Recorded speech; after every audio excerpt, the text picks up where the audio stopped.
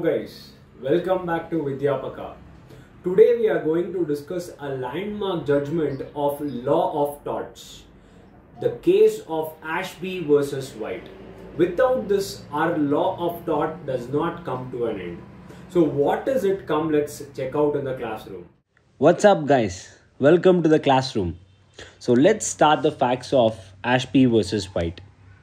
So in this case, there was a person called as Mr. Ashby who wanted to cast his vote during the elections.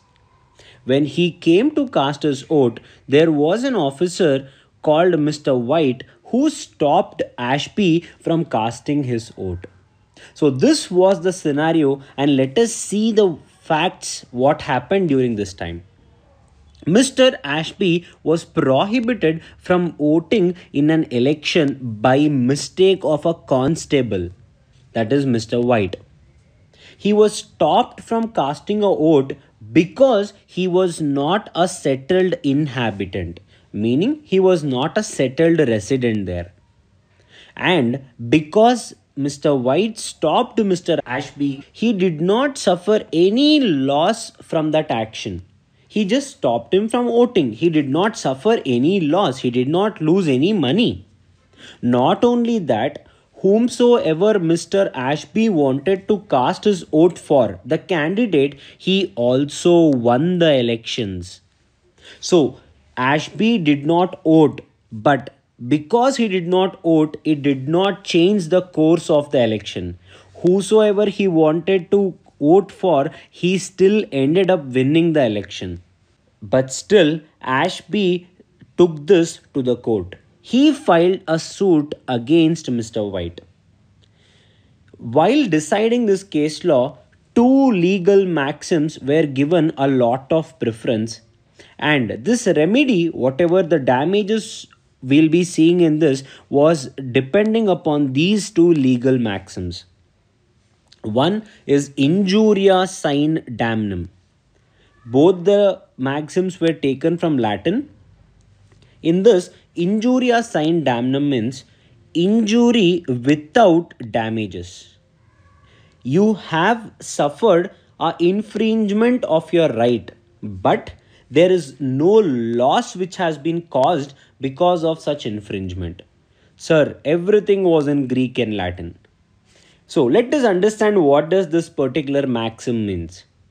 Someone has infringed your right, but you have still not suffered any loss because of it. Example, assume you are watching a movie in your home and someone suddenly comes into your home and starts watching that movie with you. And who is that person? He is an absolute stranger. Now, because of his action, he watched the movie and he left your place. He did not take a single rupee from you. He did not hit you. You did not suffer any loss. But whatever action he did, is it right or wrong? So that is only, my friends, tort. A tort is a civil wrong. So basically here, this was your right to privacy, which is a legal right which is given to you by your constitution. So if a constitution has given a right, whether you have suffered any loss or not, doesn't matter. That is when the second maxim comes into picture, ubi jus ibi remedium. If at all a government, if at all a country has given you a right, what is the use of a right if you do not have a remedy to it? So for example, our constitution, our governments tell that we have a right to privacy, we have a right to freedom, right to live. What if someone is taking away that? Now in our example, right to privacy, some stranger steps into your house and he takes away your right to privacy. You did not suffer any financial loss. Your property was also safe. Then why should you be entitled to money? If that is the question, these two are the maxims. Injuria, Sine, Damnum and ubi jus ibi remedium. You have not suffered any loss, but still your legal right has been taken away. These two maxims were kept in mind and a judgment was given, that is, whenever there is a right, That is, for example, right to vote is your legal right. As long as you have all the essentials required, that is, you are a major, and whatever is the country specific document, if you are holding it, no one can take away your legal right.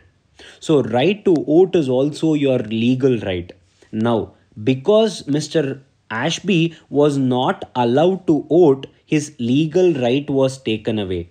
He didn't suffer any loss, but still his legal right was taken away. Because of which Mr. White was liable to pay certain monetary damages to Mr. Ashby. So that was this case, Ashby versus White, a very important case of law of torts.